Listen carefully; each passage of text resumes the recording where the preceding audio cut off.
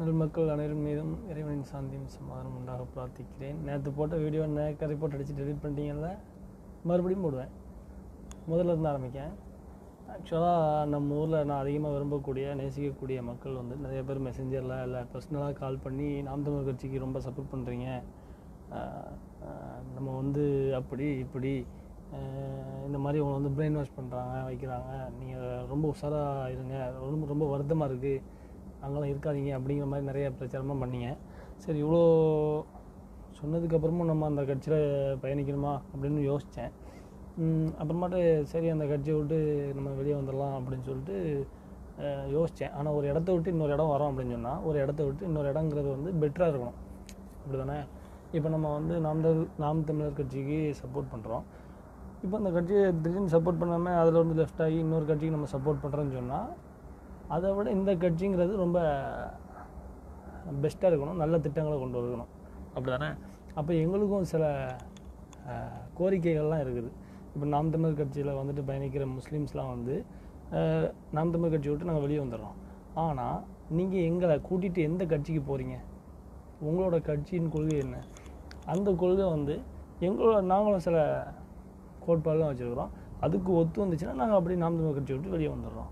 முக்கியமாக அந்த வாழ்க ஒழிக கோஷம் வந்துட்டு போட முடியாது. அதாவது தனிநபர் புகழ் பாடுறது வந்துட்டு முடியாது, ஓகேவா? அப்புறம் இந்த மது கடைகளை, அதாவது இந்த ட்ரக் ஃபேக்ட்ரி, ட்ரக் ப்ராடக்ட் பண்ணுற கம்பெனிஸ் வந்து வச்சுருக்கிற எந்த ஒரு அரசியல் கட்சி கூடயும் கூட்டணி வைக்கக்கூடாது, அந்த கட்சிகளுக்கு சப்போர்ட் பண்ணவும் கூடாது.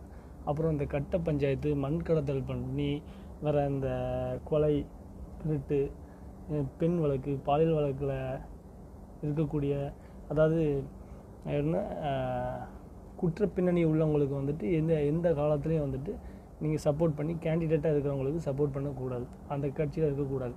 ரெண்டாவது இந்த ஜாதி மத அரசியல், எந்த இடத்துல எந்த ஜாதிக்காரன் அதிகமாக இருக்கான், எந்த இடத்துல எந்த மதம் உள்ளவன் அதிகமாக இருக்காங்கிறத பார்த்து நல்ல அடிப்படை தகுதிகள் இருந்தாலும் அந்த மதம் இல்லை அப்படிங்கிறதுக்காக அவனை தவிர்த்துட்டு எங்கே பெரும்பான்மை எந்த மதம் ஜாதி இருக்கோ அவங்கள வந்துட்டு முன்னுரிமை கொடுத்து அவங்கள வந்துட்டு கேண்டிடேட்டாக நீங்கள் வந்து செலக்ட் பண்ணுற கட்சி கூட நம்ம இருக்க முடியாது.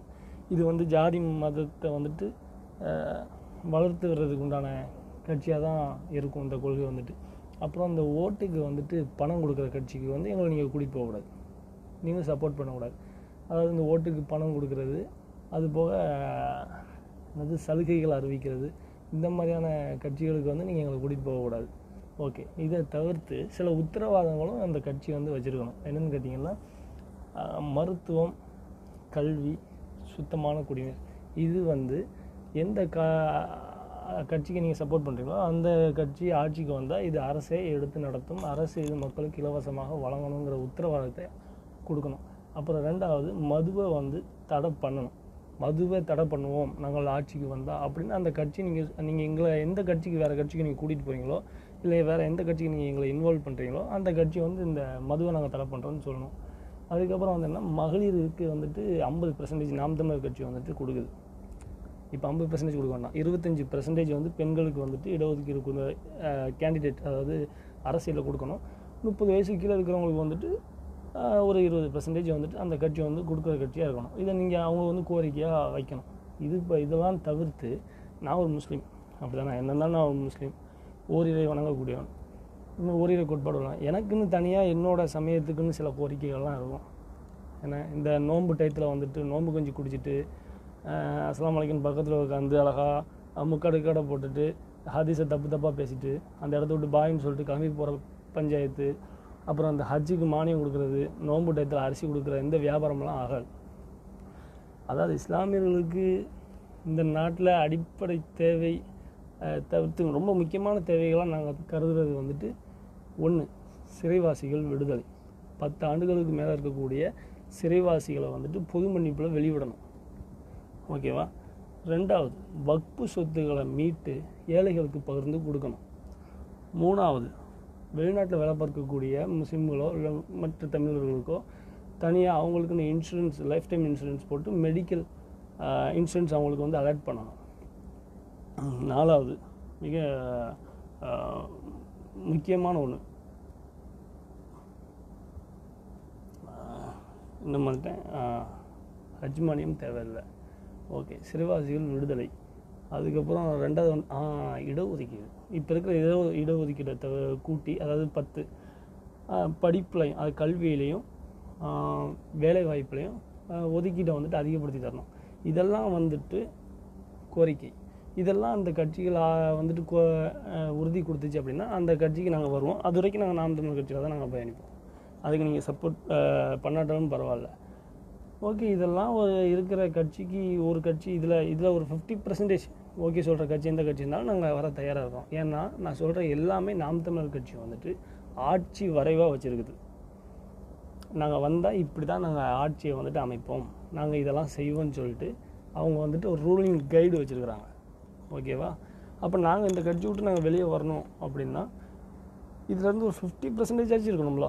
உங்களை மதித்து தான் நாங்கள் வரோம். இதில் இருக்கிற 50% ஆச்சும் அவங்க வந்து ஒரு உத்தரவாதம் கொடுக்கணும்ல. இப்படி கொடுக்குற கட்சி ஏதாச்சும் ஒரு கட்சி இருக்குது அப்படின்னா அந்த கட்சியோட பேரை கீழே மென்ஷன் பண்ணுங்கள், நாங்கள் வரோம், வந்து சேர்றோம். அது வரைக்கும் நாம் தமிழர் கட்சிக்கு தான் நாங்கள் சப்போர்ட் பண்ணுவோம். ஏன்னா ஒரு இஸ்லாமியனா எனக்கு என்னென்ன தேவை இருக்குது அப்படிங்கிறத தவிர்த்து காமன்னாகவே அவங்க எடுத்து வைக்கக்கூடிய அந்த ரூலிங் கைடு, அதாவது ஆட்சி வரைவு அப்படிங்கிறது எனக்கு என்னென்ன தேவையோ அது அப்படியே ஒத்து போகுது. என்னோடய சமயத்துக்கு என்னென்ன தேவையோ அது அப்படியே ஒத்து போகுது. அவங்க யார் சாராயத்தை காய்ச்சலே கிடையாது, அதுக்கு அனுமதி கொடுக்கப்படுறதும் கிடையாது, அதை அவங்க சப்போர்ட் பண்ணுறதும் கிடையாது. வேறு வந்துட்டு நான் மேலே சொன்ன எல்லா ரூலுமே வந்துட்டு அவங்க அப்படியே சப்போர்ட் பண்ணுறாங்க. நான் எதெல்லாம் வேணான்னு சொன்னமோ அதெல்லாம் வந்துட்டு அவங்க அவாய்ட் பண்ணுறாங்க. ஸோ அதில் இருக்கக்கூடிய 50% நீங்கள் ஏற்றுக்கிட்டால் கூட நாங்கள் வரோம். அதில் ஒருத்தர் வேறு தனியாக வந்து சொல்லியிருந்தாரு, நீங்கள் திமுக இருக்கிற முஸ்லீம்ஸை பார்த்து எனக்கு ரொம்ப பரிதாபமாக இருக்குது அப்படின்னு சொல்கிறார். ப்ரொஃபைல் பிக்சரில் கலைஞர் ஃபோட்டோ வச்சுருக்காரு, உள்ளே போன ஸ்டாலின் ஃபோட்டோ, உதயநிதி ஸ்டாலின் ஃபோட்டோ வச்சுருக்காரு. ஒரு அடிப்படை தகுதி கூட இல்லாத ஒரு ஆள் முன்னாள் முதலமைச்சரின் பேரன்கிற ஒரே காரணத்துக்காண்டி அவரை இளைஞரணி தலைவராக வச்சுருக்கீங்களே. அவங்களுக்கு கொடி தூக்கிக்கிட்டு வாழ்க ஒளியின் கோஷம் போட்டுட்டு தேர்தல் நேரத்தில் சலுகைகளை அறிவித்து ஜாதி மதம் எங்கே ஏன் இருக்கான்னு பார்த்து எந்த ஜாதி எந்த இடத்துல இருக்கான்னு அந்த ஜாதிக்காரனை நிப்பாட்டிட்டு ஜாதியை ஒழிக்கிறான்னு பேசிக்கிறது. தேர்தலுக்கு வந்து ஓட்டுக்கு பைசா கொடுத்து தேர்தலை சந்திக்கிறது. இப்படிப்பட்ட கட்சிகளுக்கு நீங்கள் சப்போர்ட் பண்ணிவிட்டு இதில் தான் நாம் தமிழர் கட்சி வந்துட்டு முஸ்லீம்ஸ் வந்துட்டு அப்படி முஸ்லீம் இப்படி சொல்லுது அப்படி ஏன் இந்த தேவையில்லாத சில்லறத்தனமான கொள்கையில் உங்களால் ஒரு குறையும் கண்டுபிடிக்க முடியல அப்படிங்கிறதுக்காக நீங்கள் இப்படி இறங்கிட்டீங்க, அப்படி தானே? அப்போ திராவிட கட்சி எதை மையமாக வச்சு இறங்குது? அதோட பேஸ்மெண்ட் யார்? பெரியார் என்ன சொல்லியிருக்கிறாரு? கடவுள் அப்படிங்கிறவன் கிடையவே கிடையாது, கடவுளை கற்பிப்பவன் முட்டாள். அது வந்து மொத்தமாகவே சொல்லுது. அப்போ கடவுளை யார் எங்களுக்கு கற்பித்து தந்தா? தூதுவர்கள் தான் எங்களுக்கு கற்பித்து தந்தார். அப்போ நீங்கள் யாரை மறைமுகமாக சொல்கிறீங்க அப்படின்னு நான் கேட்போம்ல. கடவுளை கற்பிப்பவன் முட்டாள், கடவுளை வணங்குபவன் காட்டுமிராண்டி. அப்போ திராவிட கட்சியில் இருக்கக்கூடிய முஸ்லீம்ஸ்லாம் வந்துட்டு அப்போ நாத்திகராக மாறிட்டீங்க அப்படியா? அப்படி நாங்கள் பொருள் எடுத்துக்கலாமா? கட்சியோட கொள்கை எதுவோ அதை தான் பார்க்கணும். ஒரு முஸ்லீம் வந்துட்டு இதை எங்கேயோ வந்துட்டு ஒரு அநாகிரமாக நடந்துக்கிட்டான், கொலை செஞ்சுட்டான், பாம்பு வச்சுட்டான், தீவிரவாத செயலில் ஈடுபட்டுட்டான் அப்படின்னா நீங்கள் உடனே வந்துட்டு அவன் நபியை திட்டுறது, குரானில் இப்படி தான் சொல்லுதுன்னு சொல்கிறது, அல்லாவை திட்டுறதெல்லாம் நம்ம ஏற்றுப்போமா? அவன் மண்டை கலண்டு போய் அவன் வேறு ஏதோ வேலை செஞ்சான் அப்படின்னா அவனை திருத்தணும். அவன்கிட்ட குற்றம் இருக்குது, அவன்கிட்ட பிழை இருக்குது. அதுக்காக வந்துட்டு ஒரு கட்சியவோ அவன் சார்ந்திருக்கிற மதத்தையோ விமர்சிக்கிறது அப்படிங்கிறது எவ்வளோ கேவலமான அரசியல் பண்ணுறீங்க. சரி, இதெல்லாம் இருக்கட்டும், நாங்கள் கட்சி விட்டு வெளியே வர தயாராக இருக்கிறோம். மேலே நான் சொன்ன பட்டியலாம் அதில் ஒரு 50% மட்டும் எடுத்துகிட்டு வாங்க.